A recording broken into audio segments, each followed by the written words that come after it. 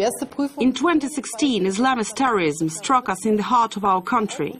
And it is particularly bitter and sickening when terror attacks are committed by people who claim to seek protection in our country. People whom our country was eager to help and who have now made a cruel mockery of this helping spirit. A lot of people are pretty turned off by the word Sharia. What about what happened yesterday in Orlando? The guy killed 50 people. What guy? The terrorist guy. Exactly. He's not a terrorist. He's not? He's not a terrorist. He's Muslim, so they took the name terrorist just because he's Muslim. Yeah, but he killed 50 people. Of course. Because whatever they're doing is not right. Gay is not allowed. That's what it is. Okay, man. What else do you want? No, that's all. I really appreciate your time. You're welcome.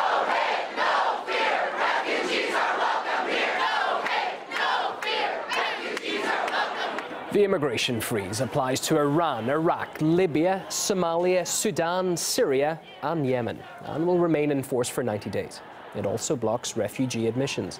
The ban originally included people who have US green cards, although the White House has since backtracked on that part of the ban. Donald Trump has issued a statement defending his executive order. He denied that the immigration restrictions are a Muslim ban, as many are claiming, and accused the media of false reporting. He also said the ban will only remain in place until new security policies are implemented over the next 3 months.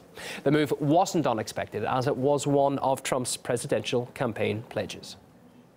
We're going to have extreme vetting for people coming into our country, and if we think there's a problem, it's not going to be so easy for people to come. A wave of worldwide outrage at Donald Trump's so-called Muslim ban.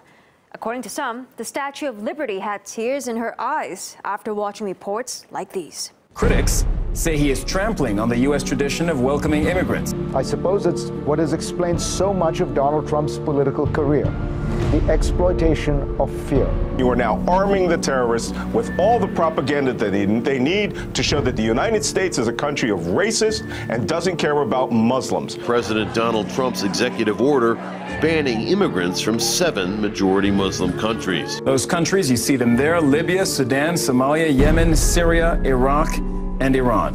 But hold on a sec. None of those Muslim majority countries are mentioned in Trump's executive order. Well, that's because Trump was not the one who singled out these countries.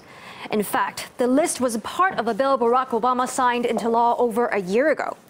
Under the Visa Waiver Program Improvement and Terrorist Travel Prevention Act of 2015, Washington had already been restricting visa access and targeting people who have visited these 7 countries. 7 countries that we've identified that, in fact, actually the Obama administration had previously identified needed further travel restrictions. And while many argue Trump's ban will only fuel terrorism, let's not forget, the FBI under Obama literally lured ordinary people through entrapment to become terrorists.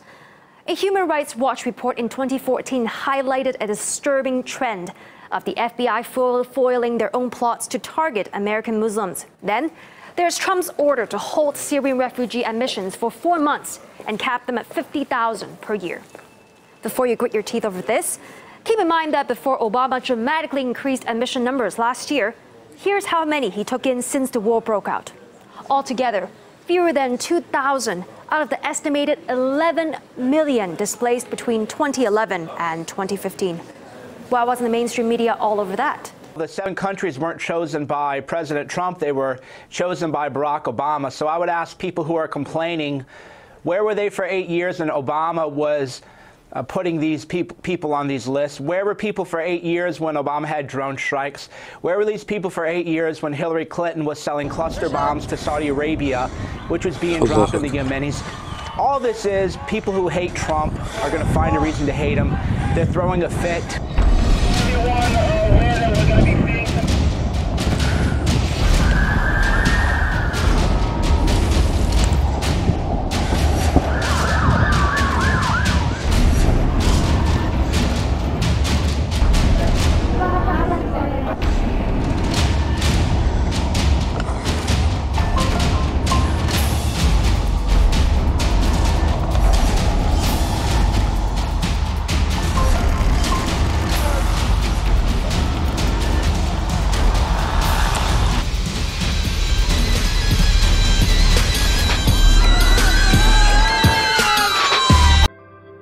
Subscribe now. Then there's Trump's order to halt Syrian refugee admissions for 4 months and cap them at 50,000 per year. Before you grit your teeth over this, keep in mind that before Obama dramatically increased admission numbers last year, here's how many he took in since the war broke out. Altogether, fewer than 2,000 out of the estimated 11 million displaced between 2011 and 2015. Why wasn't the mainstream media all over that? The 7 countries weren't chosen by President Trump, they were chosen by Barack Obama. So I would ask people who are complaining, where were they for 8 years when Obama was putting these people on these lists? Where were people for 8 years when Obama had drone strikes? Where were these people for 8 years when Hillary Clinton was selling cluster bombs to Saudi Arabia, which was being dropped in the Yemenis? All this is people who... Our country, and if we think there's a problem, it's not going to be so easy for people. A wave of worldwide outrage at Donald Trump's so-called Muslim ban. According to some, the Statue of Liberty had tears in her eyes after watching reports like these. Critics say he is trampling on the U.S. tradition of welcoming immigrants. I suppose it's what has explained so much of Donald Trump's political career, the exploitation of fear. You are now arming the terrorists with all the propaganda that they need to show that the United States is a country of racists and doesn't care about Muslims. President Donald Trump's executive order banning immigrants from 7 majority Muslim countries. Those countries, you see them there: Libya, Sudan, Somalia, Yemen, Syria, Iraq, and Iran. But hold on a sec. None of those Muslim majority countries are mentioned in Trump's executive...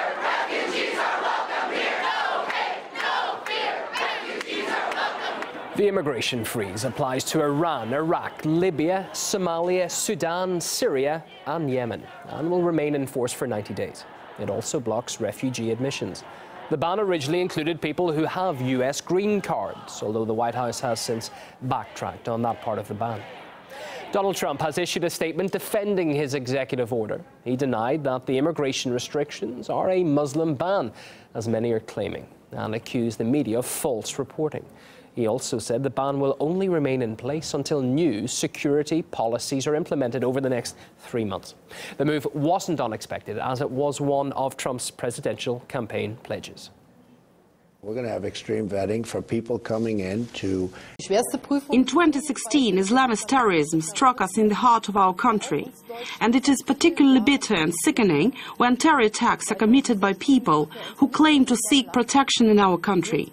People whom our country was eager to help and who have now made a cruel mockery of this helping spirit. A lot of people are pretty turned off by the word Sharia. What about what happened yesterday in Orlando? The guy killed 50 people. What guy? The terrorist guy. Exactly. He's not a terrorist. He's not? He's not a terrorist. He's Muslim, so they took the name terrorist in just because he's Muslim. Yeah, but he killed 50 people. Of course. Because whatever they're doing is not right. Gay is not allowed. That's what it is. Okay, man. What else do you want? No, that's all. I really appreciate your time. Order. Well, that's because Trump was not the one who singled out these countries. In fact, the list was part of a bill Barack Obama signed into law over a year ago. Under the Visa Waiver Program Improvement and Terrorist Travel Prevention Act of 2015, Washington had already been restricting visa access and targeting people who have visited these 7 countries. 7 countries that we've identified that, in fact, actually the Obama administration had previously identified needed further travel restrictions. And while many argue Trump's ban will only fuel terrorism, let's not forget, the FBI under Obama literally lured ordinary people through entrapment to become terrorists. A Human Rights Watch report in 2014 highlighted a disturbing trend of the FBI foiling their own plots to target American Muslims.